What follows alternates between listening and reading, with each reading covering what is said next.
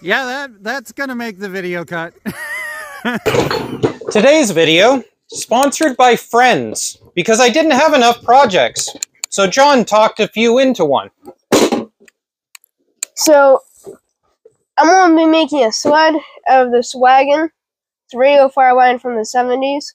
And Turner had one, and he gave it to me.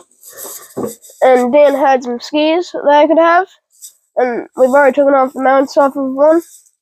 And then Mark gave us the metal.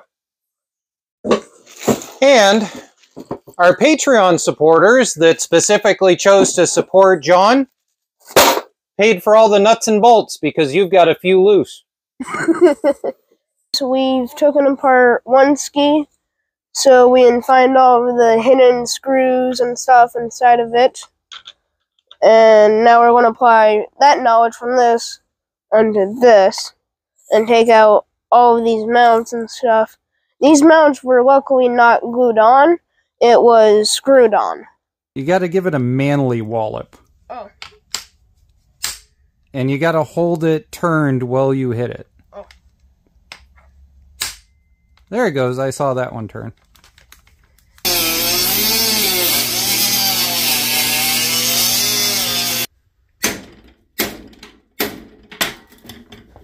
Will it go? There you go. There, good job, bud. There we go. Looks about the right length. I think we might slide it slightly forward.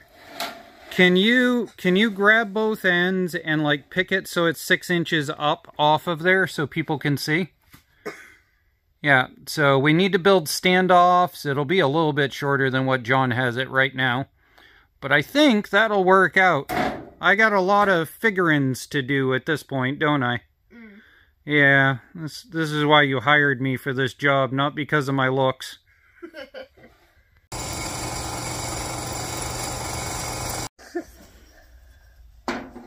Alright, does your first piece fit? Yes, this Vevor MiG-130 was a sponsor welder, and it was sent to me for free, but I thoroughly recommend these if you want a father-son beat it around and throw it around the garage welder. It's insanely capable and dials in really low, will even do sheet metal and 1/4 inch thick if you dial it all the way up through and take your time. So right now, I'm finishing up the legs to go to either side.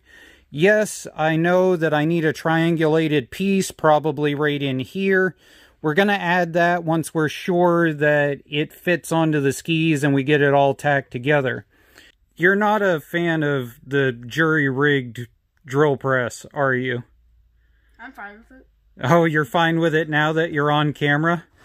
Yeah, so John would love for us to go and get a new drill press because apparently my return fix is janky to him. Can you see the dream? So we designed the front end of this, so there's 1,000,001 different things we can do for a handle.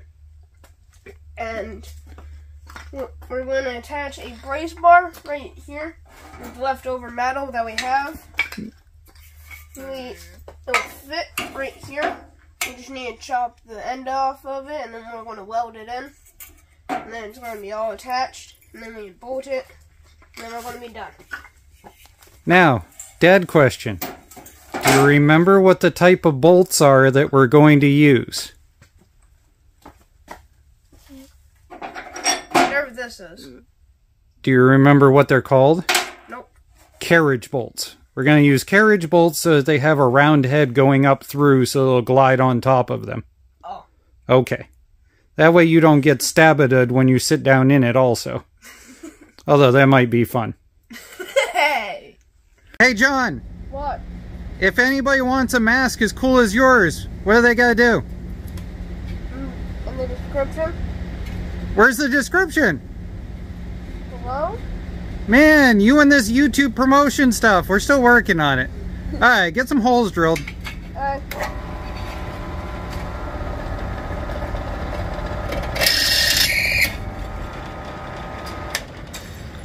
What did you do? It's tight, it's everything. Dad's tack welding it right now.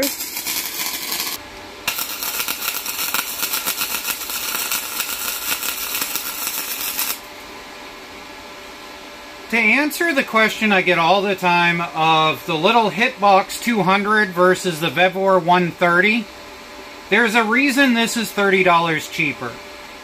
It only has one dial. It is only good for fresh, mild steel. If you're doing anything that's got rust, anything that you've got to burn through a coating or anything like that, the Vevor does better. This is great. It's worth what you pay for it, but the Vevor at the end of the day is still a better unit if you can spend the extra 30 bucks. We've come to the conclusion that this is just one giant optical illusion, because the skis have this little bit of a willy wobble in the center, and we're trying to line up a straight edge. So after measuring it, debating, arguing for 15 minutes, we're just going to start drilling. Okay, I get the hint. You need some sort of steering bar handle thing. Luckily, your dad's a junkyard dog, and I got an idea for this. So, let's go find it. Okay, so you need a handlebar. So here's my idea. Over here between these two trucks, there's a mower. Go ahead and grab that set of handlebars, and people will see why I got the mower for free. Just go up and down with them really good. Okay.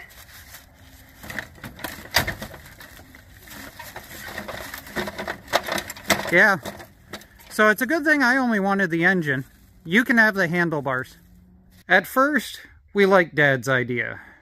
At second thought, we have decided we want a single bar, but we're going to take the lawnmower pusher thing, we're going to slice it up. What we're going to hope is that if we cut it right about here, that we can take this and flip it over to have it come from here around, and then use this center piece welded right about here for a handle. Or at least that's the theory. It sounds like a lot more of me work. Maybe. Lawnmower push handle reinvention, take 2. So we need to add a pivot to the front, so that now that should be able to come up and around like that. What do you think, John? Should I weld that together and put a pivot in the front? Sure. Okay.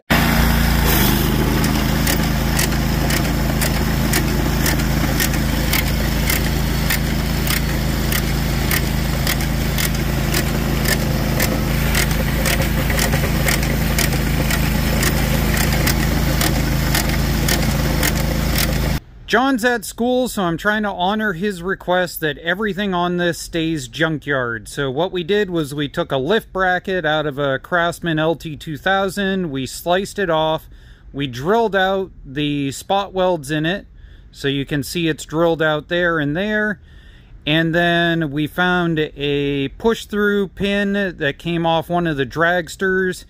It's bent because I had the wheelie bar set incorrectly and it slammed into it, so this is perfect to use it on. Yes, it is very loose, but that is because John wanted this to be big enough that we could put a rope through it if we wanted to, instead of using the pull handle. So now we're gonna break it all down. I'm gonna get it painted up for him and then reassemble. I just couldn't help myself. I didn't like these open caps on the end, and so while I was bottle feeding Jethro with one hand, I designed these up in CAD with the other and 3D printed them. I also thought that hand catches on the ends was a good idea, so those are glued in now. Well, when John gets home from school, we'll bolt it all together. That way he can tell me about his day, and then we can go take this thing for a test drive and see how it actually does. This right here is why we put the side grips on, so that when you're hauling it around, it holds it in your hand. Alright, sun is setting. Let's see you go for this.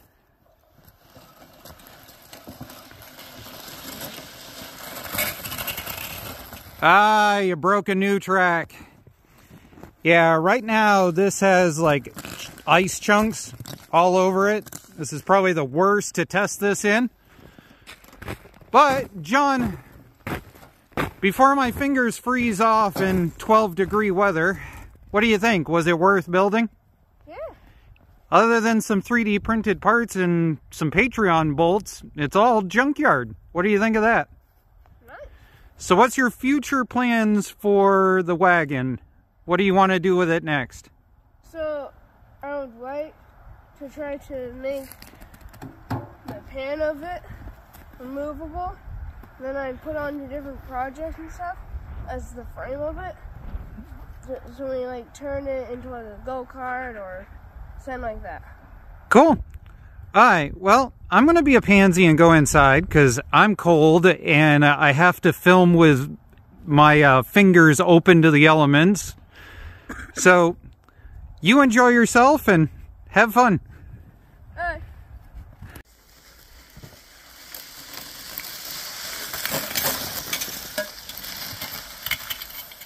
Yeah, that ice layer on top just sucks.